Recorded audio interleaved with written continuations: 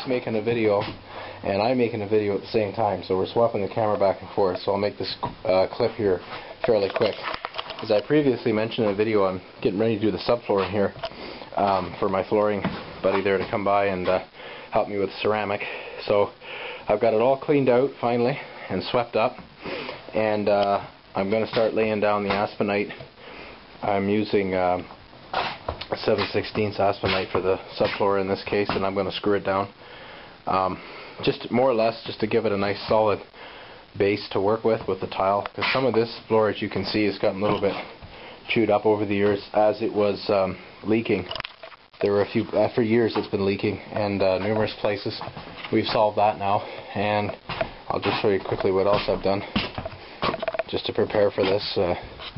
As I've started, I sealed up the top with the insulation stuff there, because you could actually see daylight coming up through there.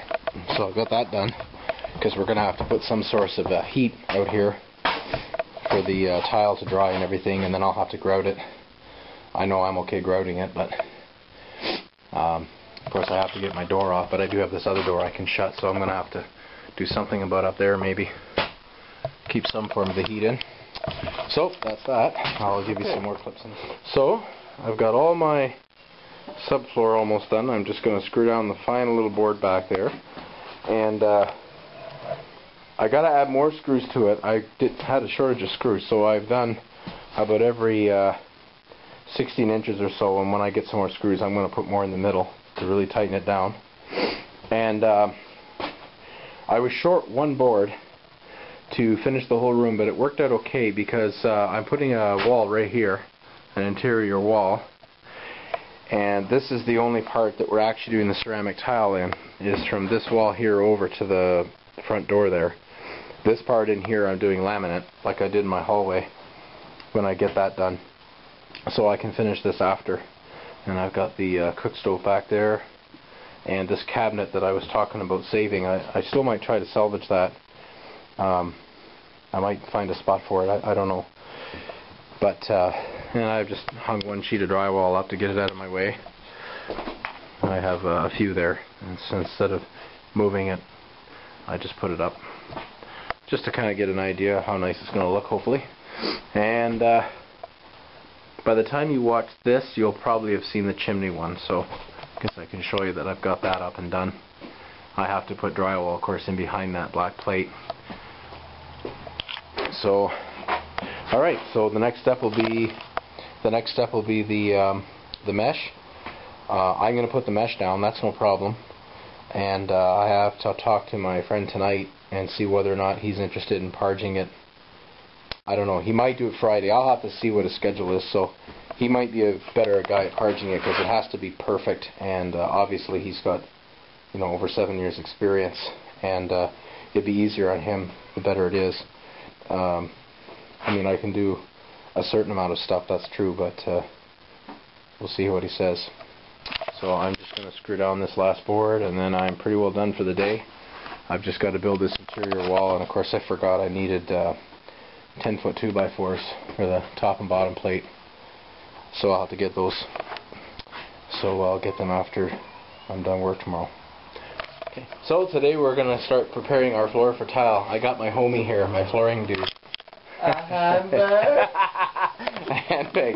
I'll put the link in the sidebar. Okay.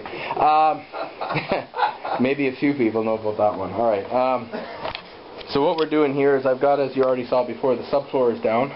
We finished screwing down any spots that were bubbling up. That kind of helps the two guys. And we're doing this mesh. We're putting this down.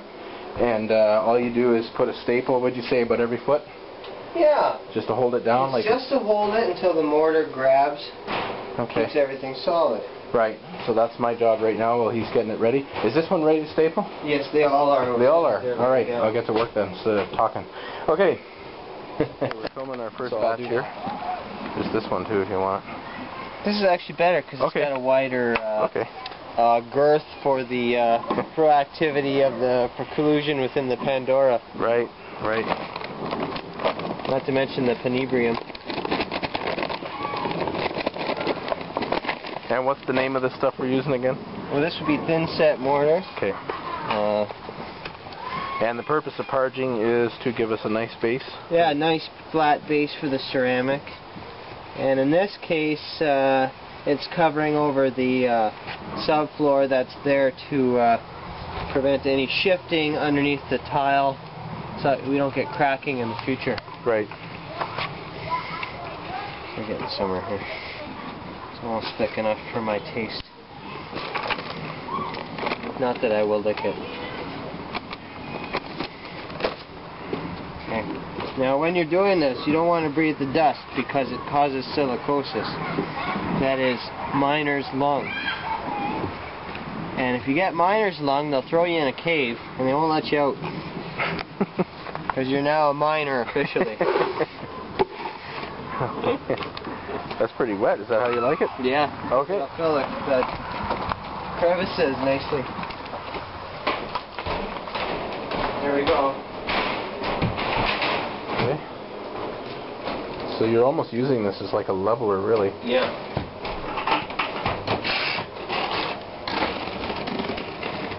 That's going to fill everything up for us.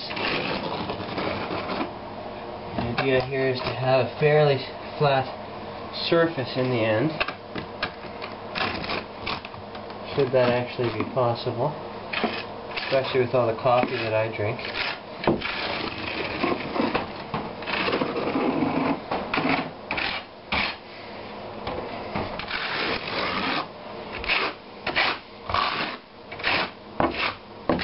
I like to use leaded gasoline because of Al Gore.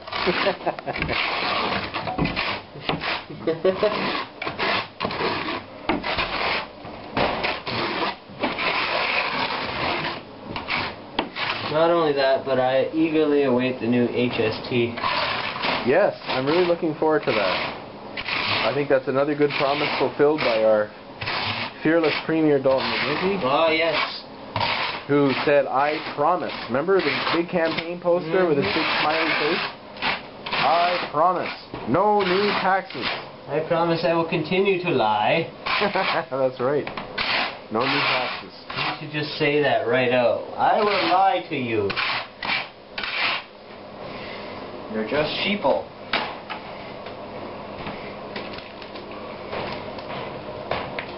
What's this? Oh.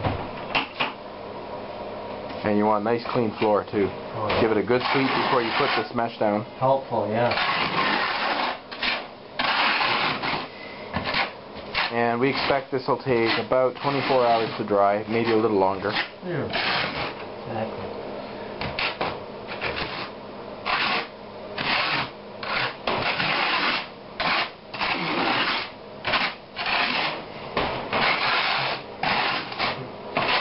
Maybe the 3 bags was a little conservative. Uh-oh. How much is left in that bag, you think? Oh, it's about a half bag. You'll get through the parging. Okay, but we'll need more. Oh, you use this for the tile? Yeah. Okay, I'll get another bag for that then. Oh, yeah. I thought it was different. No, same stuff. No problem.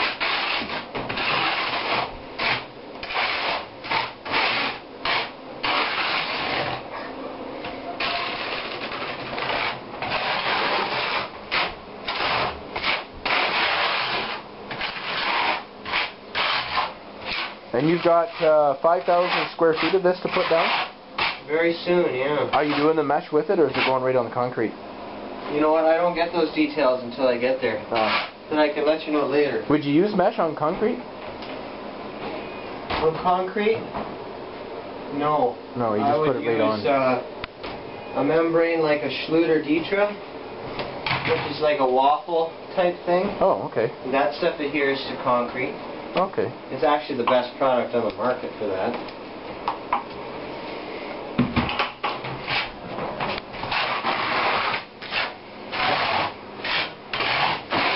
Your back seems pretty well good now, eh? Oh yeah, this is great. There won't be much work to do after this.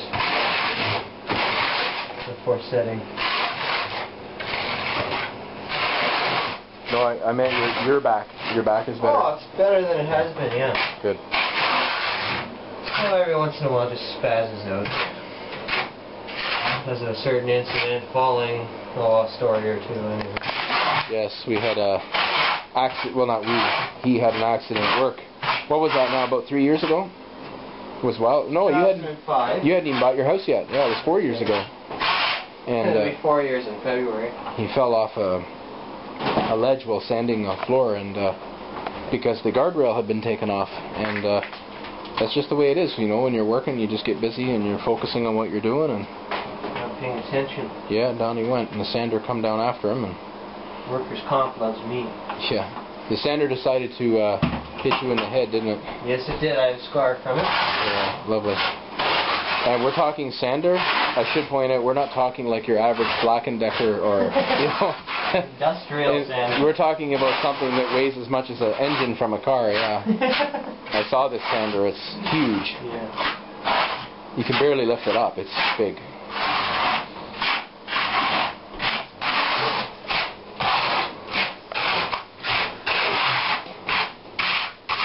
You want me to start mixing now then?